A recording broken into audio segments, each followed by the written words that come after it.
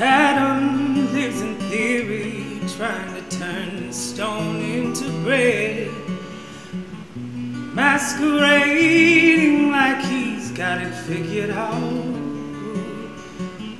Cut off from the sunshine, only smart in his own head, leaving his descendants to hope and doubt. Left to his devices, those worth the sacrifices, praying to the altar of himself, making pilgrimages, thinking he's religious, like he's got all the light and no one else. Takes the unsuspected, 'cause he knows they're not connected, and he shows them how to be just as he is, virtually real and commercially appeal to the lust of all the people where he lives. Eve was so naive, blinded by the pride and greed of wanting to be intellectual, drifting from the way. She got turned down one day, now she thinks that she's bisexual, caught up in emotion, burning up her devotion to the king of exploitation in the field. She handed him her virtue, 'cause he told her, I won't hurt you. So she lay with him to see how good it feels. Now can you tell me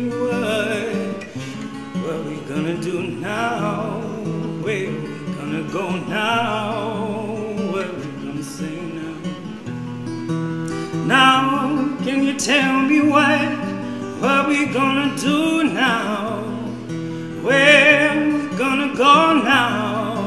What we gonna say now? Now after sensation in the empty fornication, she brought affection home into her bed, quickly multiplying. Now the three of them are dying by the poison she perceived to be good head. Now Eve and her husband are perverted in their judgment, 'cause everything appeared to be the same. They entertain suggestion, next time just use protection, desiring to cover up their shame. But much to their demise, poor decision closed their eyes to the very antidote to their dilemma. Burning in their lust, both of them adulterous, destroying the original agenda, praying to the sky in order to maintain a lie. They exhausted every possible solution.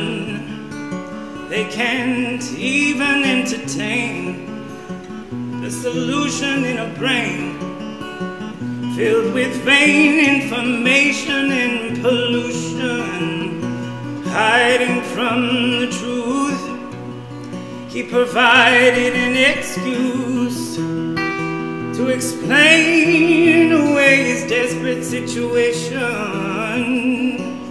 When confronted, blamed his wife, giving birth to carnal life, refusing to acknowledge what he'd done. Now if we can agree with who created us to be, we're guilty everyone before his eyes, making no exceptions.